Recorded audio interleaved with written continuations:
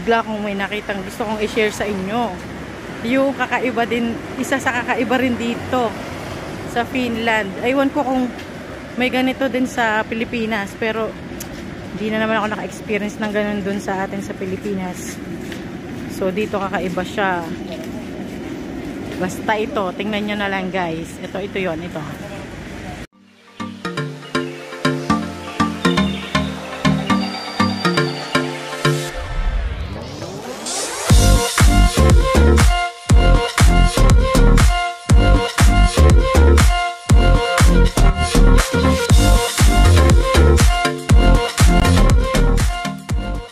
Hello! Welcome to my life!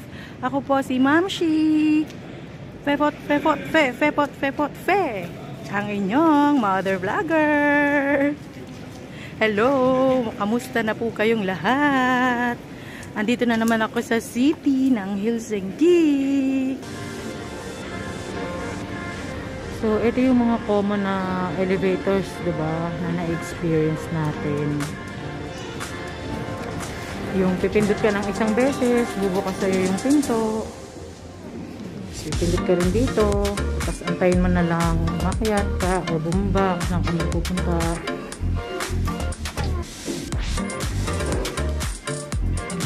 So, ito yung mga isura ng elevators or lifts dito sa Finland.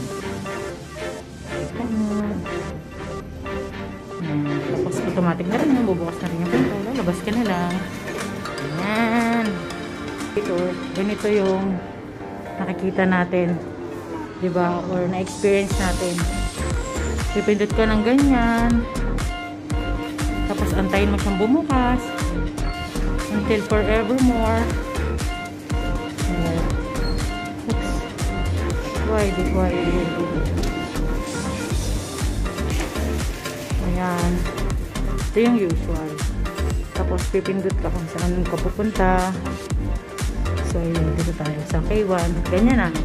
Tapos antayin na lang natin siya na bumaba or tumaas, depende kung saan natin gusto makarating. Yan. So nakababa na tayo. Automatic din bubukas yung pinto, diba?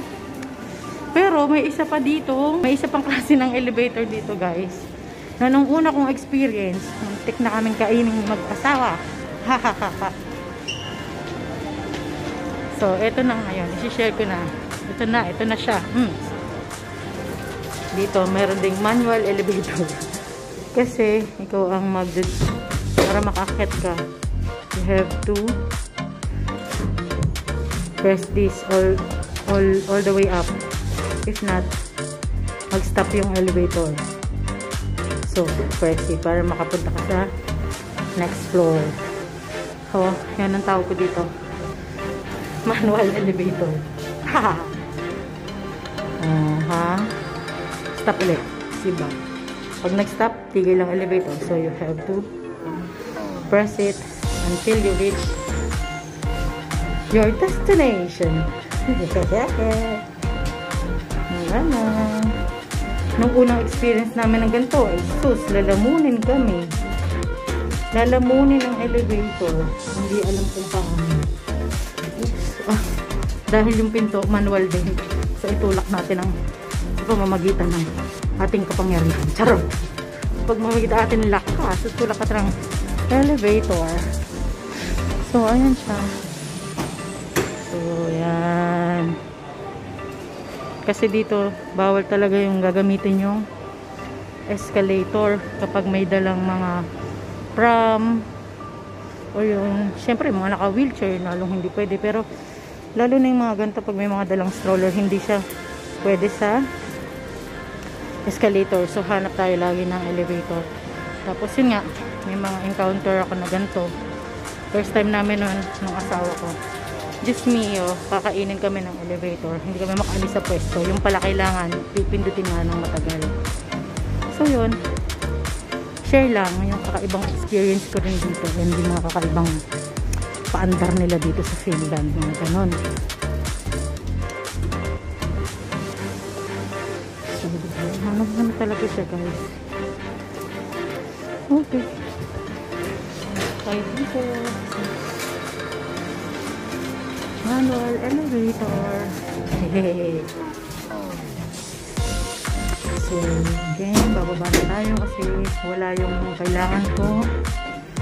Hindi ako makahanap ng kailangan ko dito sa store na ito. So, yun. Baba ulit tayo. Again, mano-mano po. Kailangan pindutin.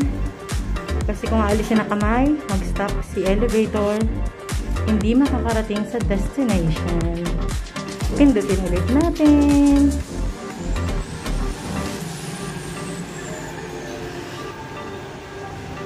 Alright. So, ayun. Nag-enjoy ba kayo? Kasi nag-enjoy ako eh. Ayun. Ay, mano-mano nga pala guys. So, itulak ulit natin. Hindi magbubukas ang pinto para sa atin guys. Yung mga ganun din dito. So, ayun. Guys, meron pa akong isang gustong i-share sa inyo na elevator na nakita ko rin dito, na experience ko rin dito sa Finland. Hindi siya yung usual na up and down na straight, kundi pa-slant siya, parang escalator style, pero elevator siya. Ito yun guys, very short ng clip ng video na to, 9 seconds lang. Ito yun. Pansinin nyo guys, para siyang escalator na nakaslant. Kaya nung first time na experience ko talaga, amaze na naman ng mamsi niya, ganun. Gara kasi, parang gara lang. Tapos, meron din ang ganitong elevator, guys.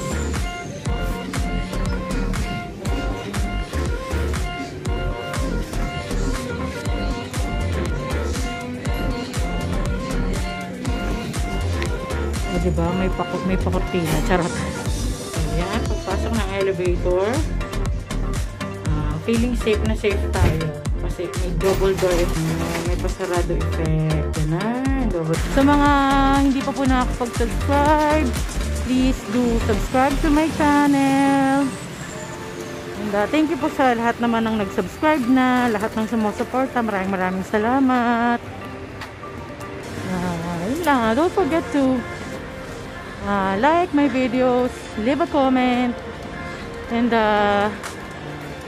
hit nyo na rin yung notification bell, all bell. ring it all para ma-notify kayo sa mga paandar ko dito sa Finland. Until my next vlog, bye.